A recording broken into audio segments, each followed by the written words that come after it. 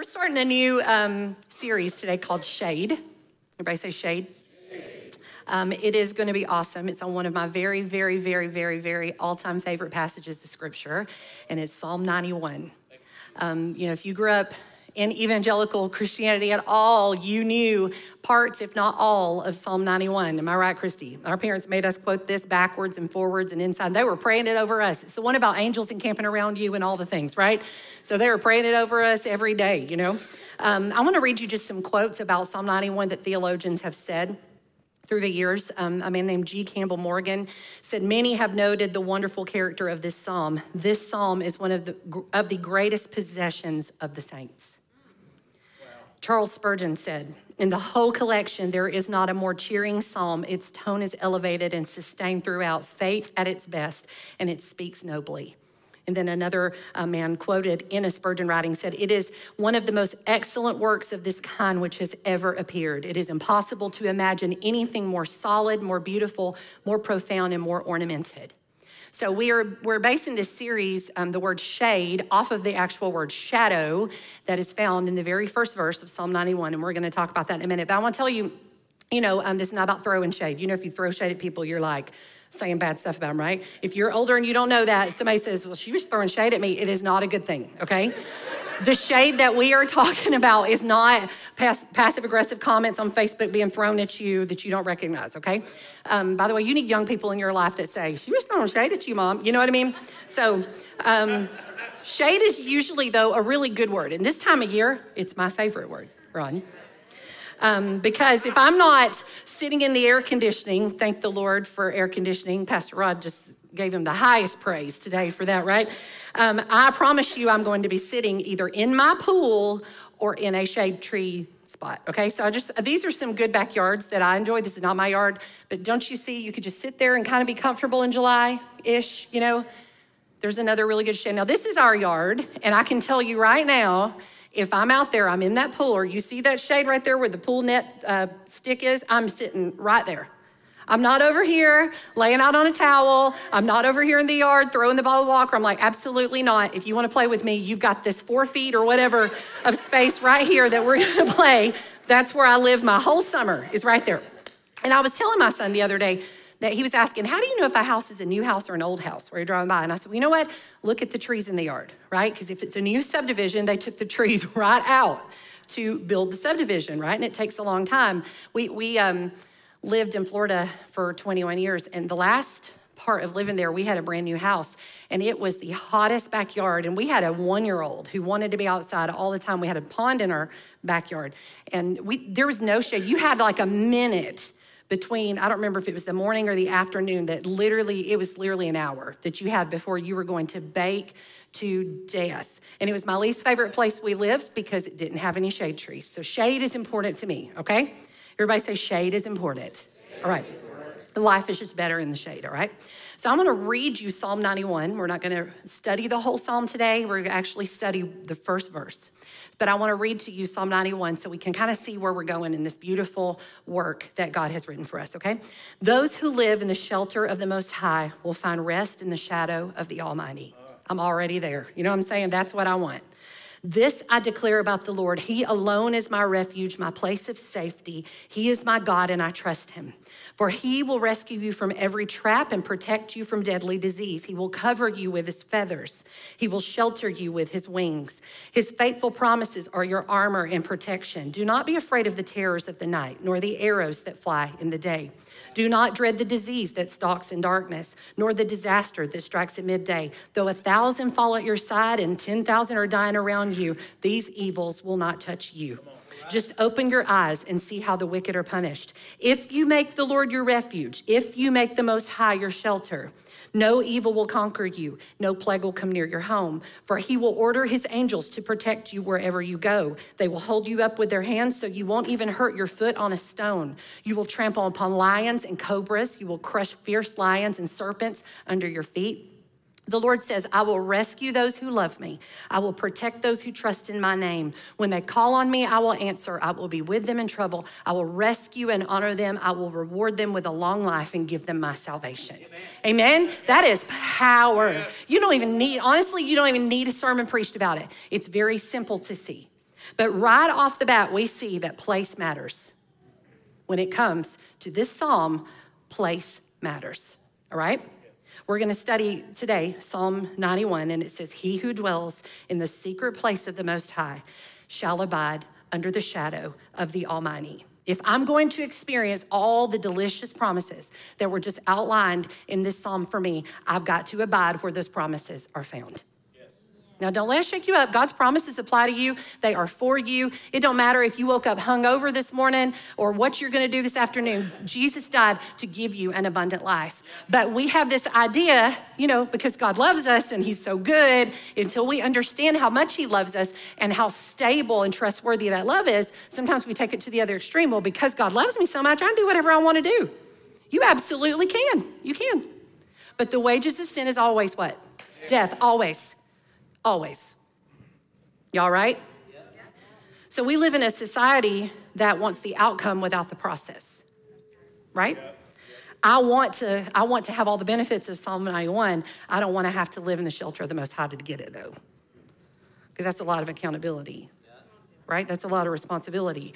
And again, even though the promises of God are given to us without us having to earn them, there are criteria and parameters that we have to live in order to experience those promises, right?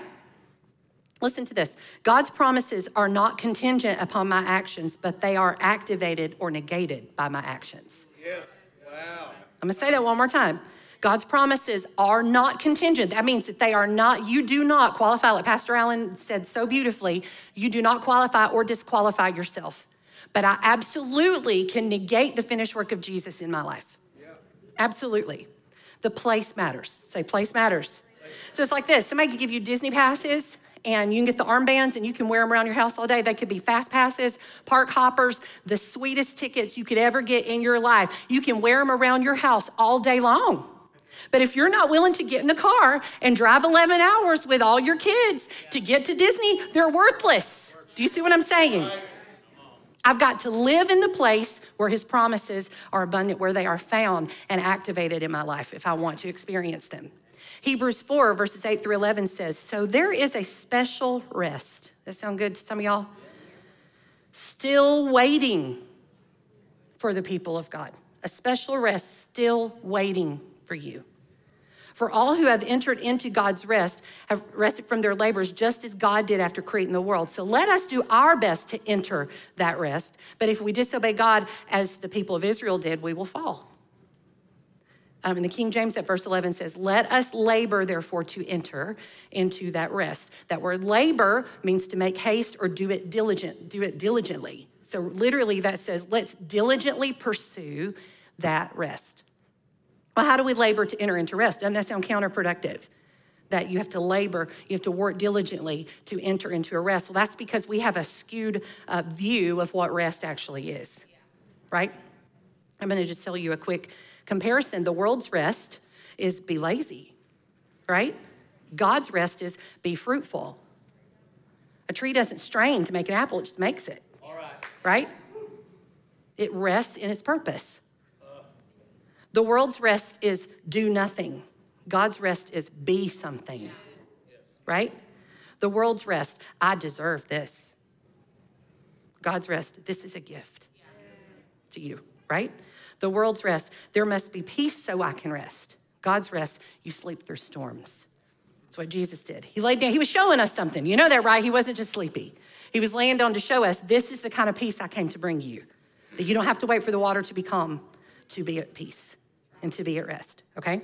2 Corinthians 2:5 says, we can demolish every deceptive fantasy that opposes God and break through every arrogant attitude that is raised up in defiance of the true knowledge of God. We capture, like prisoners of war, every thought and insist that it bow in obedience to the Anointed One. Come on. So the struggle isn't with rest itself. The struggle is in our minds differentiating between how the world system works and how God's kingdom works. Right? All right, let's look at our verse again. Psalm 91, he who dwells in the secret place of the Most High shall abide under the shadow of the Almighty. We're gonna talk about two things today. We're gonna talk about dwelling, we're gonna talk about abiding, okay? So God is inviting us to, number one, dwell in the secret place of the Most High, all right? That word dwell means to make a permanent residence, to inhabit as a home, okay? It implies I'm not living out of suitcases anymore. I'm hanging my pictures on the wall. I'm unpacking my stuff. I'm making this place mine. I'm living here. I'm not moving. I hate living out of a suitcase so much. We've got youth trips coming up this summer. I'm already dreading the chaos that comes with the suitcases. You know what I'm saying? Like, and nobody knows. I'm gonna be nice. Thank you, Lord. But some people in my family don't know how to nicely just get out one shirt. They have no idea how to do it.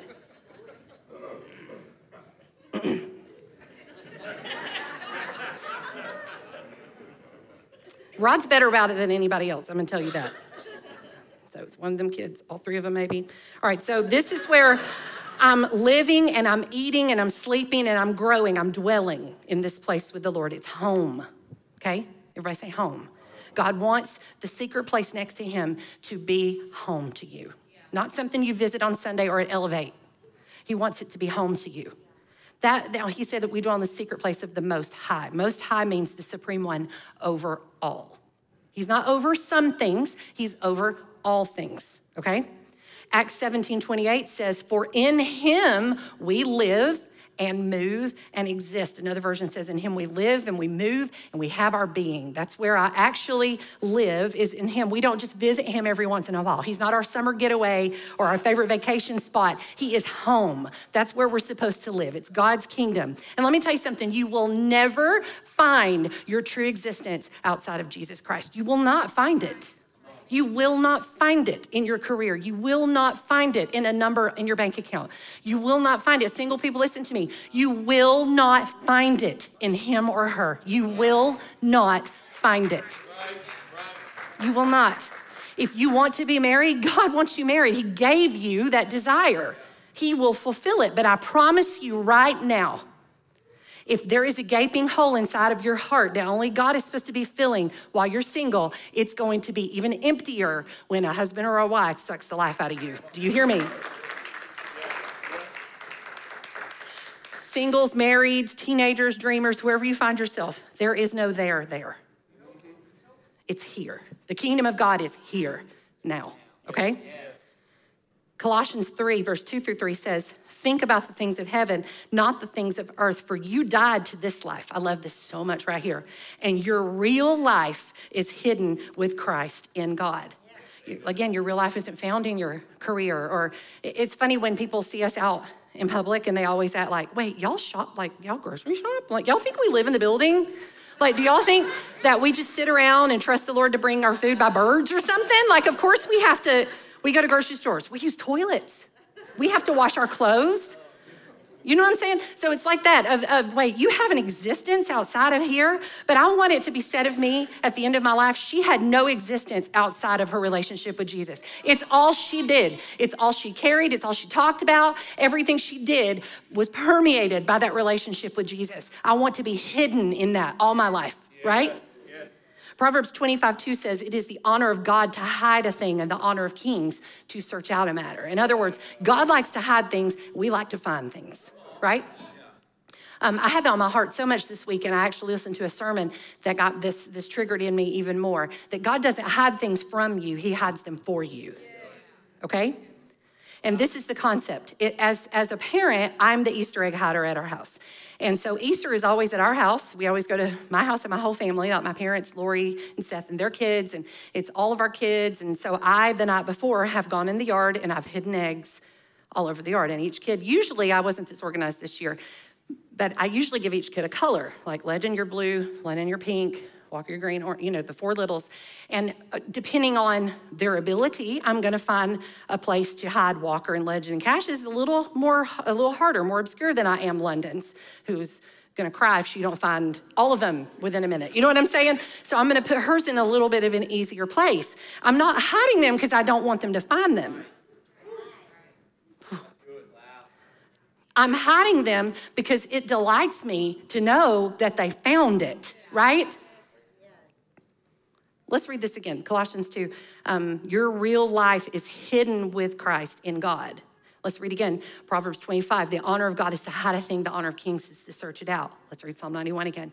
He who dwells in the secret place of the Most High shall abide under the shadow of the Almighty. God wants you so hidden in him. You know why? Because it delights his heart when you are finding those Easter eggs about yourself that he has hidden only in him for you to find. You're not gonna find them everywhere else. I'm not saying you shouldn't go for it. Go for it. Like, go for the degree, go for the career. But all of that are the Easter eggs that he has tucked away for you. They are not the answer, right?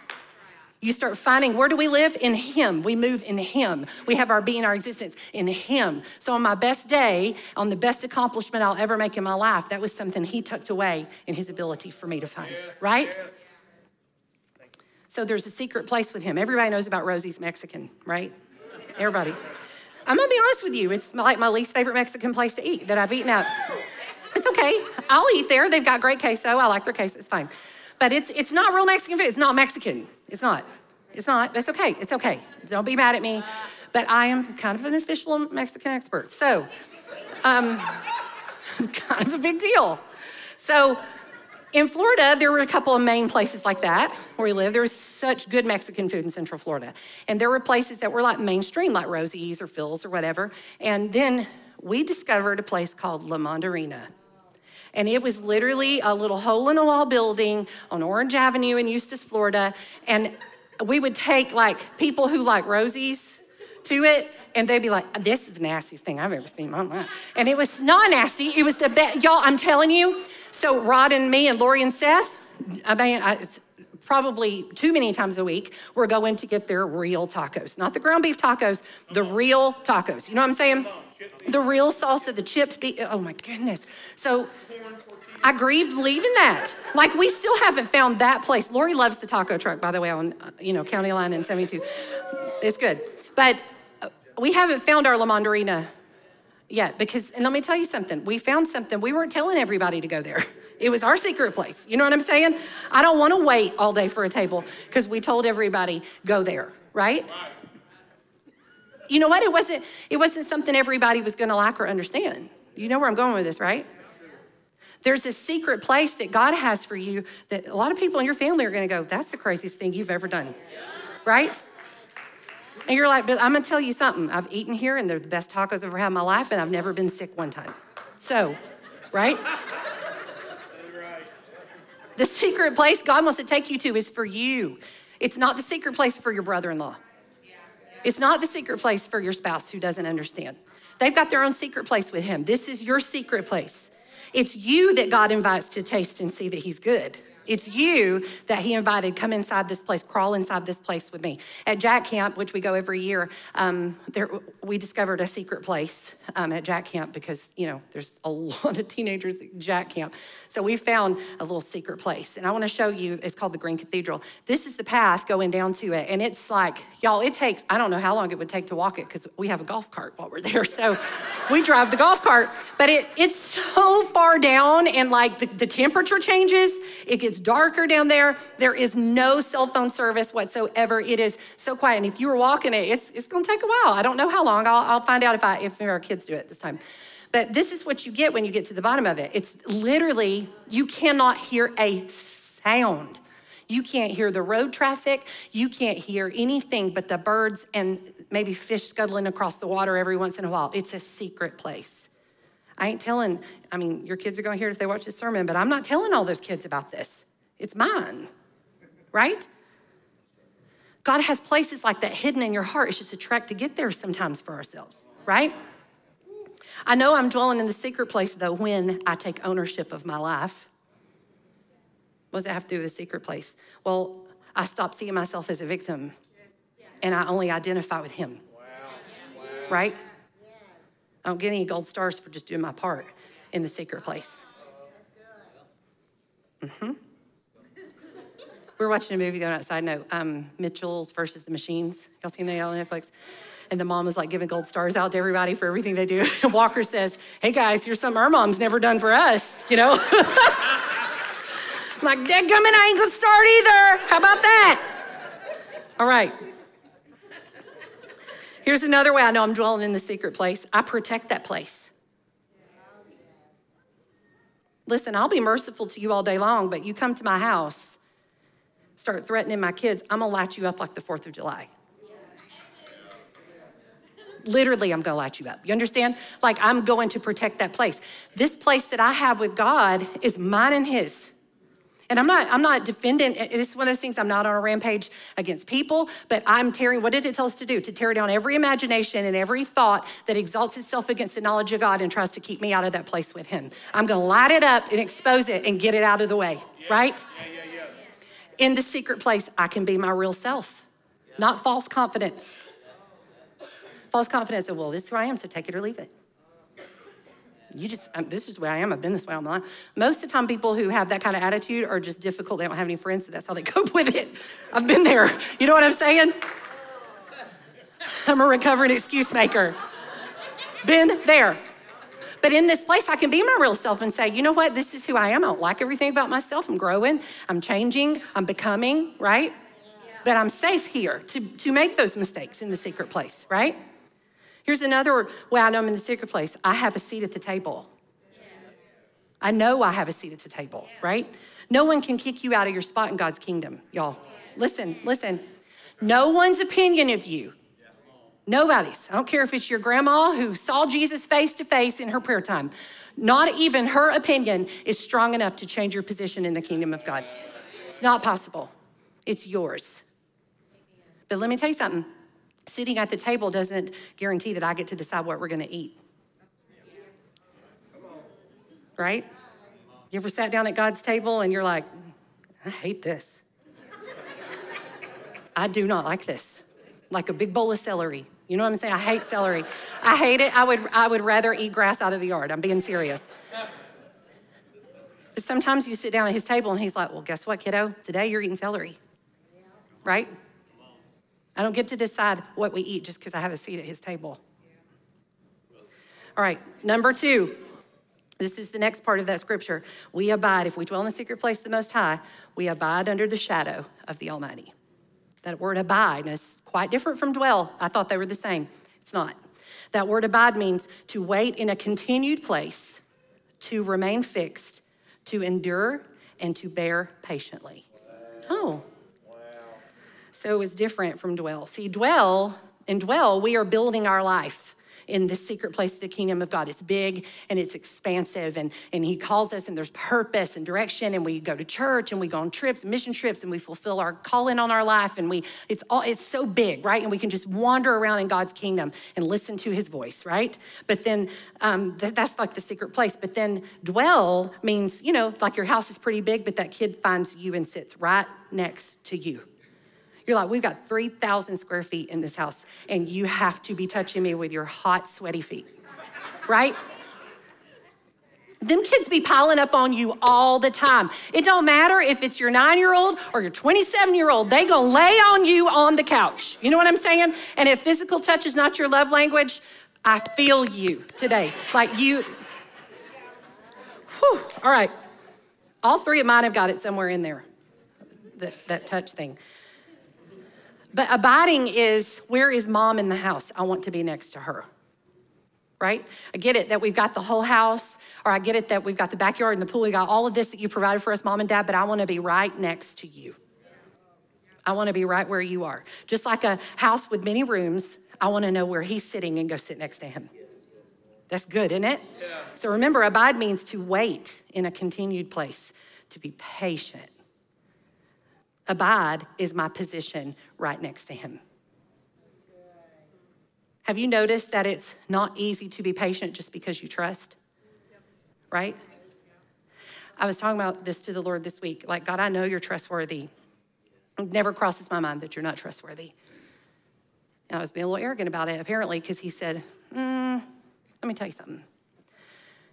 Your ability to be patient for me to fulfill my promise is directly tied to your trust in me. Oh, okay. I won't say any more that I think you're trustworthy then, because I definitely don't trust you in a couple of areas because I'm trying to speed it up. You know what I'm saying? Yeah. Did y'all watch The Chosen, the last episode, by the way, when John the Baptist was like, when are you going to get to the whole thing? Like, You're preaching in these little towns, Jesus, and we're here for you to like slay dragons, you know. Jesus like, you just take your time, boy, do it your way. I'm doing it mine, you know. You know, I'm gonna say it again because it hurt my feelings, so you deserve to hear it too. That patience is directly tied to the amount of trust I have in him. If I really trust him, it won't matter if it takes 10 years. So abiding means I'm sitting so close to him like John did at dinner that night, I can hear his heartbeat, right? I'm laying my head over on his shoulder. Remember, one of the definitions of abide is fixed. It's reminding my soul, I don't care what my eyes see or what my feelings feel. I'm not moving my confidence or my expectation away from his promise. Do you know that obedience is proof of love? Yes. John 14, Jesus said this, do what you want to do with it. He replied, all who love me will do what I say. My Father will love them and we will come and make our home with each of them. Anyone who doesn't love me will not obey me. Wow. And remember, my words are not my own. I'm only telling you what the Father has said to me, right? So they're probably getting mad and he's like, hey, no. I'm just telling you what he said, right? Obedience is abiding. Wow. That's what it is. Wow. It's the posture of, Lord, I will sit right here next to you, close enough to be caught in your shadow at all times. Where you go, I go. When you move, I move because I want to abide. I want to patiently wait right here in your shadow, right? 1 John 2:6 says, those who say they live in God should live their lives as Jesus did. Well, how did Jesus live? Connected to the Father, right? 1 John 3:24 says, those who obey God's commandments remain in fellowship with him.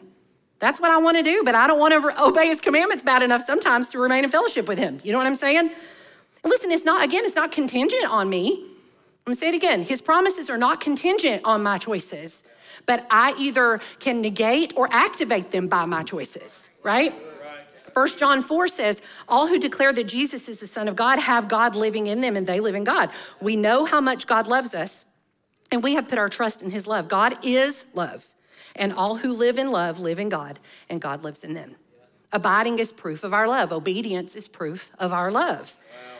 Let's talk briefly about abiding under the shadow of the Almighty again. Psalm 91 says, he who dwells in the secret place of the Most High shall abide under the shadow of the Almighty. Shadow implies I'm close enough for him to reach out and snatch me when I need it, right?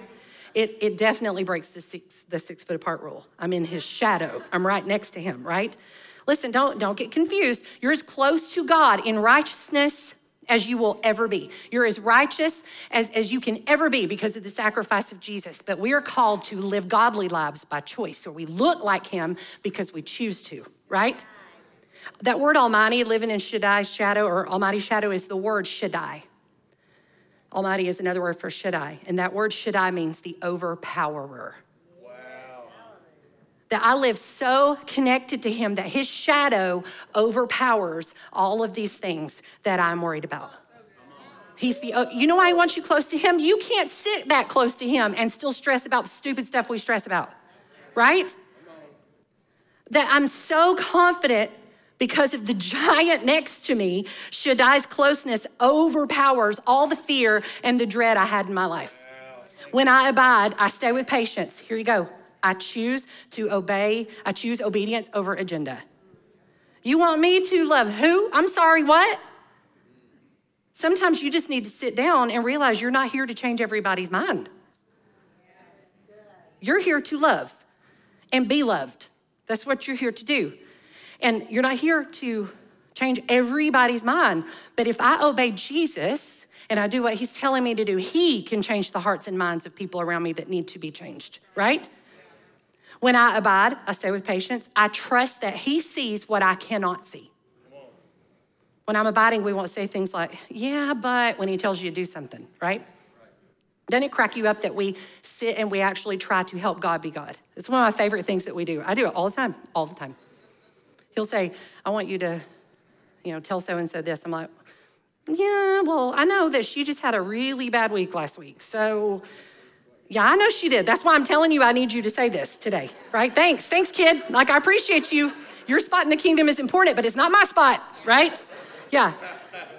Like we're ever going to bring up a fact that changes his mind. Where he's like, oh, you're right. I didn't think about that. Let's give her a couple days, right? Not once. I have tried, y'all. I've tried in every way possible sometimes to change his mind. He has never budged. I'm so thankful. Here's another thing when I abide. I bear fruit. John 15 says, abide in me and I abide in you. And as the branch cannot bear fruit of itself unless it abides in the vine, neither can you unless you abide in me. And then he said it like this, I am the vine. Just so we're clear, I'm the vine, you're the branches. He who abides in me and I in him bears much fruit. Who bears much fruit? When we abide in him and he abides in us. That's when we bear fruit, right? Yes. For without me, you can do what? Nothing. If anyone does not abide in me, he is cast out as a branch and is withered. And they gather them and throw them in the fire and they're burned. But if you abide in me and my words abide in you, you will ask what you desire and it shall be done for you. By this, by what? Abiding. By us patiently waiting next to him. By abiding, my Father is glorified so that you bear much fruit and you will be my disciples. How does fruit grow? By abiding. By staying connected to the tree. The apple can't decide when it just gets the form of an apple, it's time for me to jump off of here. That's not how that works, is it? Listen, saying, well, I mean, I'm working on my relationship with Jesus. I don't know why or nothing's changing. I go to church every Sunday. Well, that's like saying I can just throw an apple seed into an orchard and it's just gonna grow. Right? It's in the location, it should grow. It's more than that. It's nurturing and tending, right? It's something that has to be active and proactive in our life. Here's another thing about abiding. When I'm abiding, I live in alignment with Jesus. You know, I don't know how often Rod aligns the wheels on our car. I mean, how often do you do that? Whenever it needs it. He said, you're supposed to do maintenance on vehicles. I don't know. I went straight from my dad to Rod. I have no idea. So if a light comes on, I call a man. Sorry. So anyway, you're supposed to take your cars in to get your tires aligned, right? Because, you know, if your tires aren't aligned, you don't want to be going 75 miles an hour down 565 and eating a hamburger, right? Because you're going to see Jesus real quick after that. You got to keep your hand on the wheel and it's bumpy and things feel, you know, you're like, I don't know, this doesn't feel right, right? That's my signal to be like, call Rod. Why is my van shaking? Like, you know, but sometimes when you're shaking your attitude, your patience, your communication with your family and it's wobbly and you're drifting, you're like, it's time for an alignment, right? It's time for my attitude to get in line by abiding with him, by getting right back next to him. You know, my kids, when they want to sit next to me, they will all move my arm, whatever it is I'm doing, and push my body to the shape they want it to be so they can fold right into where I'm at. But I'm gonna tell you something, if they're upset with me, and I try to hug any of the three of them, they will limp their arms like this. And you're standing there holding, like, you know what I'm saying?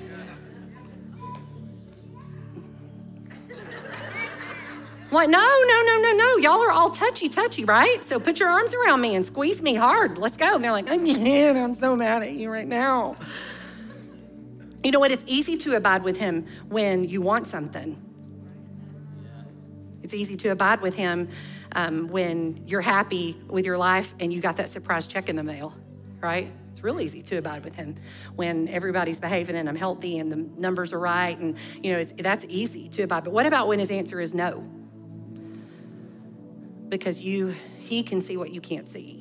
Or when he has to discipline you or correct you, or he speaks to you through someone else who loves you, who speaks correction into your life, and it hurts your feelings a little bit. It's hard to abide with him then. It's hard to get right next to him then. Or what about when he says, not yet, I want you to wait?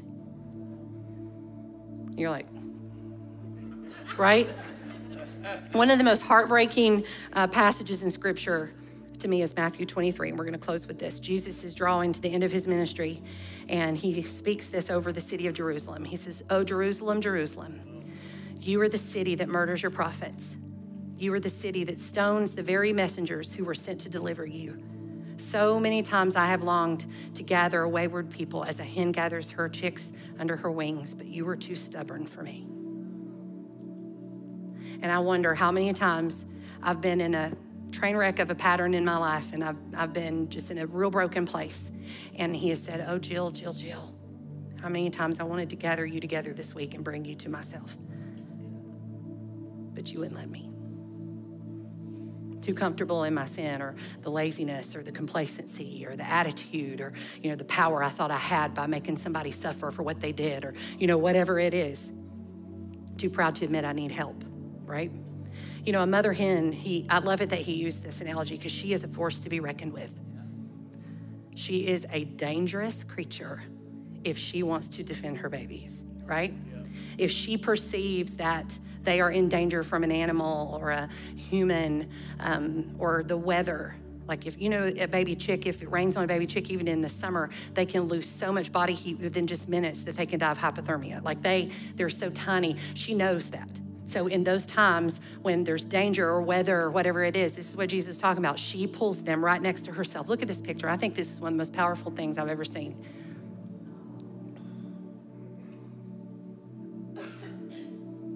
She's willing to face it. She's willing to take it, right? She's willing to stand there in the weather, against the animal, against whatever it is, as long as she can keep those babies tucked in underneath those wings, which, by the way, were designed to do that right there, right? That's how chickens survive, and we have Chick-fil-A on Monday. You know what I'm saying? It's because that's how. Because mama said, not today, Satan. No. You're not going to touch my babies, right? Right. I'm a mother hen. I get it. Where I'm like, I'm telling you, I'll light you up. I will light you up. You will forget I am a pastor if you mess with my kids, right? In love, of course, in Jesus' name. So, would you just leave that picture up there, Yvonne? I think that's you. Is that you? No? Who is that? Is it Atticus? Hey, Atticus. Okay. Will you leave that up? All I can see is dark hair, so I can't see your head. Guys, those people are heroes up there. You have no idea. I want you to look at that, and I want you to think if he said your name. Oh, Jill. Honey, how many times I wanted to just pull you to me like a mother would pull her babies under her wings and protect you till this is over and keep you warm until this is over. I would do anything to protect my kids from pain, anything. There is nothing I would not financially pay. There's nothing I would not give off my body. There's not an organ in my body that matters to me when it comes to my kids. There is nothing I wouldn't do for them, but my human ability is limited. And there is a part in your life, and every parent, you faced it, where you go, I literally can't do anything else. There's nothing else I can do except pull you close. Let me tell you something. Jesus is, this is why he used that example, that protection for you. That secret place is that for you. Or when everything else you're vulnerable and you're exposed and you feel like this is it. This is where I go down right here. He's like, Jill, this is where I want to pull you closer than you've ever been next to me. You know, when my kids are hurting, I want them to abide with me. When they're lost, I want them to abide with me. When they're angry at me, I want them to abide with me. When they're afraid, I want them to abide with me. But we want to speed things up and get it over with, right? Like, I want to move on with this. I want this pain to be over. I want this place to be closed in my life. And God's like, listen, there's just some things that we can't close unless you're sitting right here next to me on purpose. There's just things I understand about you that nobody else understands about you, right? He wants to pull you close. Again, don't confuse what I'm telling you with your righteousness. You're as close in righteousness as you'll ever be to Jesus. You are worthy because of the finished work of Jesus. But if we want those promises activated in our life, we've got to let him pull us close. Yes. Intentionally, uncomfortably. That does not look comfortable for those babies, does it? They're probably like, come on. I mean, have you ever tried to hold a kid like on an airplane or anywhere? They're like, put me down. You're like, not yet. I cannot put you down yet. You've got to stay here. Abide. That is what abiding is. When you're going, put me down, Lord. He's like, you wait a minute. You don't know what I know. Sit right here next to me. Listen, do you remember that song, The Greatest Thing in All My Life is Knowing You? Remember that back in the day? The greatest thing in all my life is knowing you. My youth pastor in high school sang, the safest place in all the world is the will of God. He would sing that over and over. The safest place in all the world is the will of God. And that stuck with me for a million years now since I graduated high school of, God, I get it. I'm uncomfortable being pulled right here next to you for right now, but this is the safest place I can be. Yes. I can trust you, Lord. Lord, we want to trust you more. We want to be able to trust you more. I know that that's such a obscure thing. It's something that may be hard for us to put our hand on, is a trust in a God that we cannot see, or maybe that we didn't grow up knowing or experiencing in our daily life. But here we are in this place. And some people I know my name. You had a light switch moment today where you're like, you know what? That's the problem. I do believe in Jesus. I love serving the Lord, but I am not abiding and being patient in that place with him to let him work out in me what only he can work out in me. So Lord, we just let you this week pull us close. Lord, make us uncomfortable. If it's uncomfortable, we're ready to be uncomfortable. We've been comfortable in this place we're in too long.